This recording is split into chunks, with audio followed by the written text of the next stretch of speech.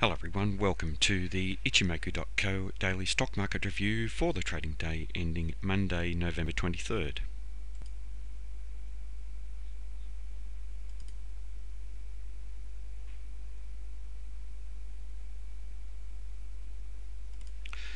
Firstly to the S&P 500, and here we've seen a change of trend today. Technically this current candle has made a lower high and a lower low.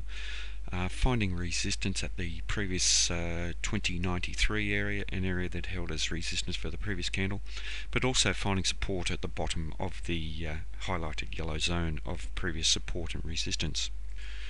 The formation of an indecisive candle here does suggest that there is potential for the buyers to come back into the market, and we also could see the sellers, and that's what the indecision is about.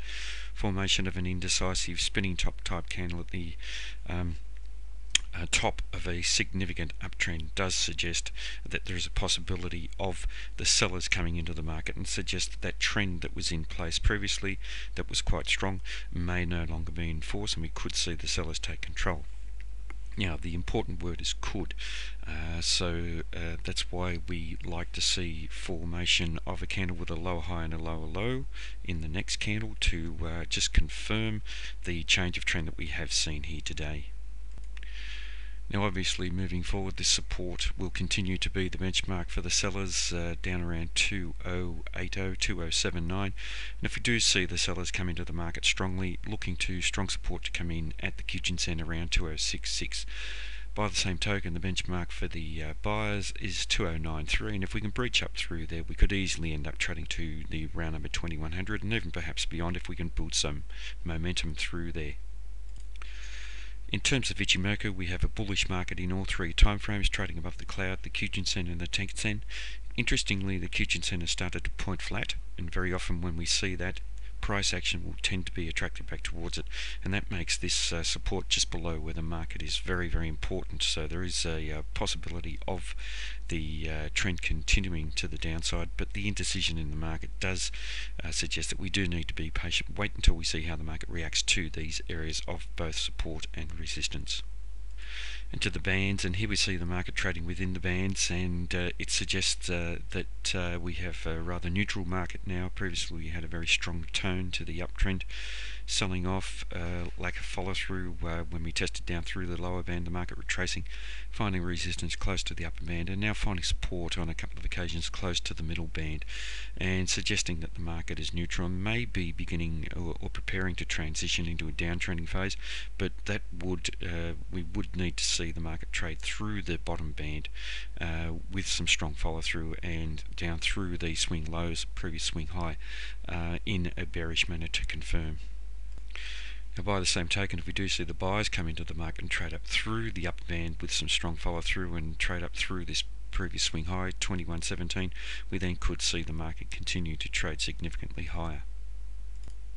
Now just looking to the advanced decline line, and the advanced decline line is a measure of market breadth, and we use it in various ways looking for divergences, but very often it's handy to put a 50-day moving average on it, and quite often when we pass down through the moving average, it does warn of a substantial retracement of the previous uptrend, but also by the same token when we move up through the top through to the upside through the moving average, it can suggest that the buyers are quite strong, and the market overall is quite healthy, and does suggest that the trend will continue. Also, we've put the bands on here, and very often when the market or when the advanced decline moves down through the lower band, it does suggest that there is quite a very strong negative tone to the advanced decline, and suggesting that there is very good potential for a change of trend to the downside, but also to the upside as well. When we move up through the upper band on the advanced decline, it suggests that we have a very strong market. So at the moment we saw previously we were up above the upper band, suggesting a strong market, and then the move back down to within the bands predicted this sell-off that we saw.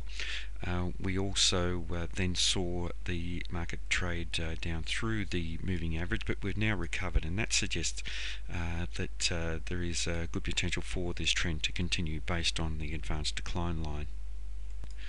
Next to the Horland Index, and I use the Horland Index here in 3 time frames. The shortest time frame here is very good for looking at divergences, as is the medium term time frame, and the longer is best used with trend lines or with moving average, and here we have the 20 period moving average.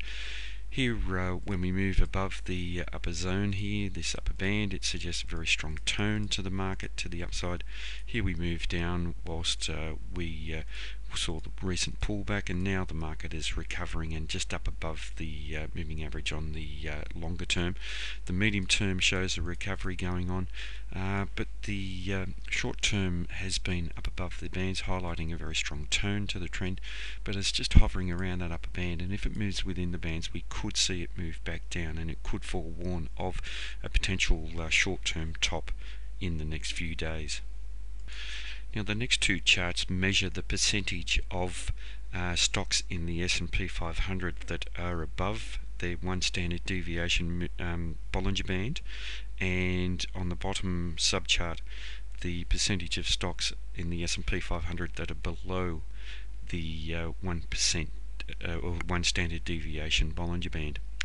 Here we see that recently, when we had the sell-off, the stocks above moved down below their bands and suggested that there was potential for weakness in the market and potential for a sell-off, and we saw the percentage stocks that were below the bottom band start to move higher as the market sold off.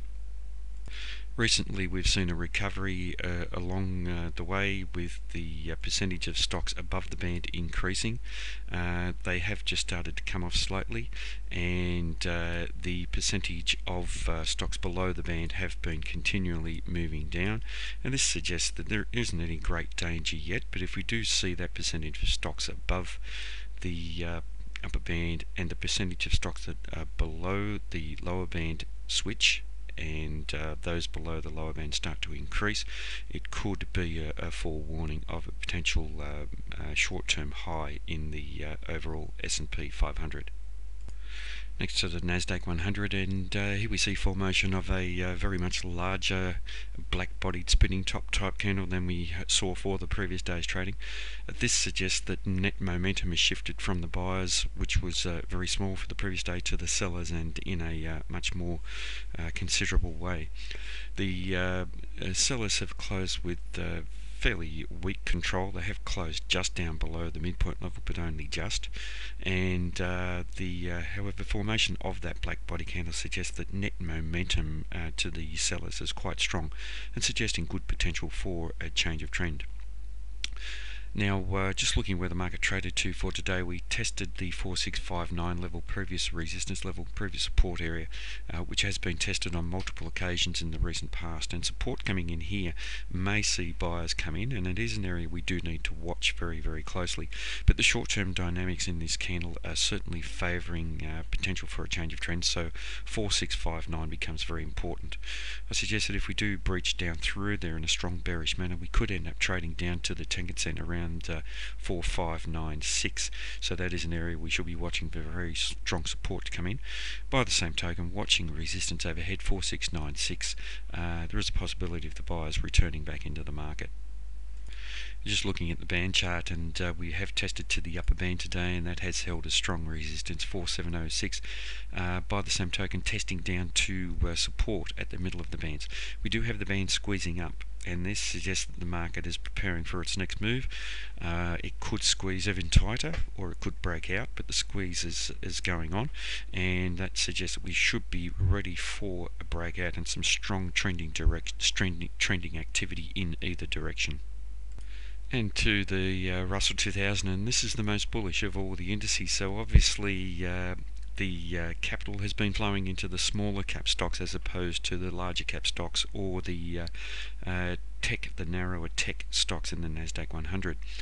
The trend has continued on its way, and this is quite a good sign for the markets. Strong white body candle. Buyers closing with control, a moderate form of control, just up above the midpoint level, moderate to weak. Important price rejection coming in at 1182, previous resistance area. And this is an area that has held as resistance in the recent past. We did breach through there. It held as support and now acting as resistance once again. So that's going to be the benchmark moving forward.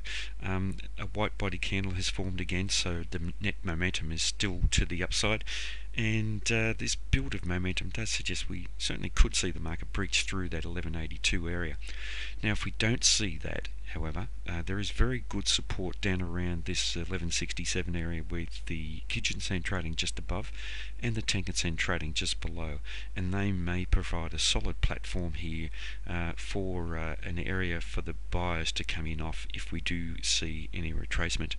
In terms of Ichimoku, we do still have a bullish market in all three timeframes, supported by the Chica span, and this suggests that if we don't see the trend continue to the upside here, we're likely to see the market find support at one of these areas and buyers return back into the market solidly. Moving next to some stocks on a short-term basis on the daily charts, and Disney is one that we've been watching for some time. DIS is the code, and here we see some selling coming into the market today. A black body candle with the sellers taking control at the end of a very strong first time frame uptrend that we've been in for the past week or so.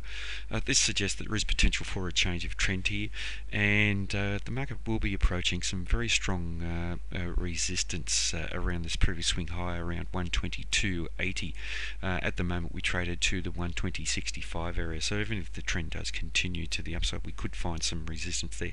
But the selling here for today's candle does suggest that we could see the market retrace, and we'll be looking to the Tenkan-sen to hold as support at 116.99 or at the upper band at 117.90. In terms of relative strength and comparative and its momentum, we are in a leading quadrant here, so leading the overall equities market. Over the last couple of days, however, we have seen momentum of relative strength start to move backwards, and it suggested that the trend in this relative strength comparative was not as strong as we'd like it to be, and suggesting that there was potential for some slight underperformance to come in and a weakening of the relative strength comparative. So we will be watching the next candle very closely for a potential lower high and lower low. Now, Home Depot has been a very strong stock in the last week or so.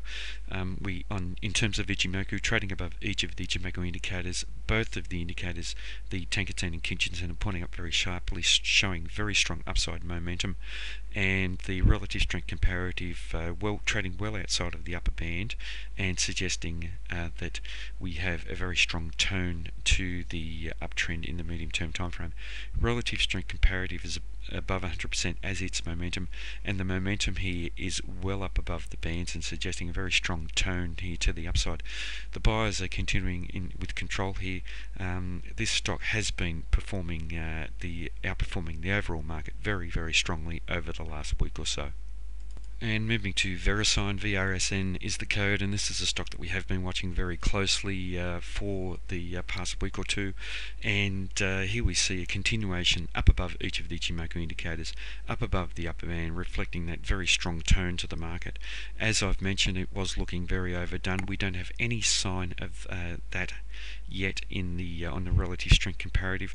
Both relative strength and its momentum are above the 100% level, so suggesting that this is a leading stock and strongly outperforming the overall market. The tone of the trend in both the relative strength and its momentum is very strong, but the formation of a very small indecisive candle here suggests that we may not continue to see the strong outperformance that we've seen recently. This suggests that there is a very strong possibility, and it is only a possibility, of a pullback. So we will be watching for a potential lower high and lower low. And if we do see that occur, we're likely to find very strong support coming in initially at the Tenkan-sen, trading at 86.34, or at the upper band at 85.94.